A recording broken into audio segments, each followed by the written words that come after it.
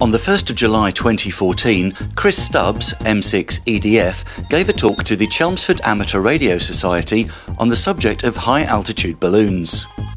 There's no better way to discuss a subject than with a live demonstration, and so Chris launched a high-altitude balloon for all to see. Well, hopefully we're going to have a few introductions from CARS. We'll go outside the museum and launch the balloon. We'll tune in my radio and keep track of it online, and then I'll give a little presentation about what high altitude ballooning actually is. And the balloon you got here, how far or high is this expected to go? I'm hoping this will float at about 5 kilometres altitude until the battery runs out in the tracker, which should be just over 24 hours, I'm hoping. Do a countdown from 5? Yeah. 5, 4, 3, 2, 1, go!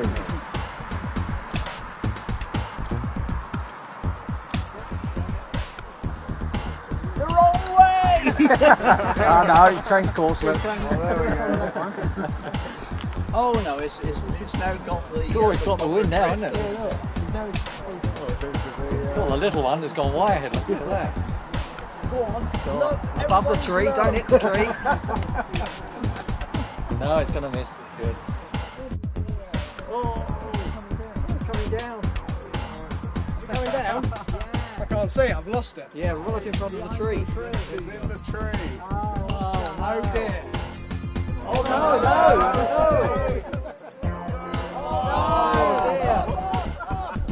Go on.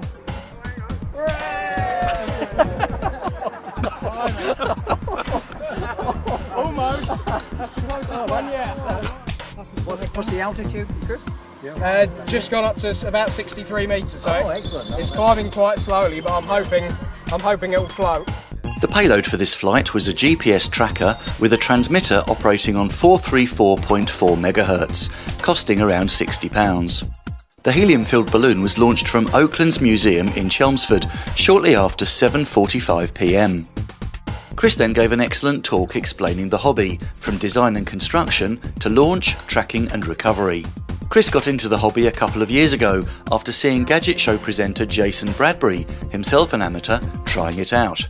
Catch our interview with Jason Bradbury, 2E0JAB, on the Essex Ham website. Chris M6EDF became an amateur in February 2013 after attending a foundation course run by CARS. With the CARS-1 balloon in flight, Chris explained how to track balloons and played the Essex Ham video recorded in 2013 which tracked one of his flights. By the end of the meeting, the CARS-1 balloon had crossed the Thames and was over Kent, a little over 4 kilometres up. By midnight, CARS-1 was over Sussex, about to cross the English Channel.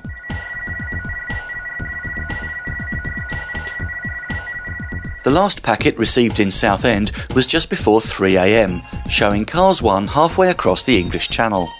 The final transmission was received by a French tracking station at 6:45 a.m, showing a height of 5.4 kilometres. Voltage from the single 1.5 volt battery had dropped to 0.7 volts, so it's likely the balloon continued to fly for some time, no longer transmitting. The payload does contain Chris's phone number, so hopefully someone in Europe will find it.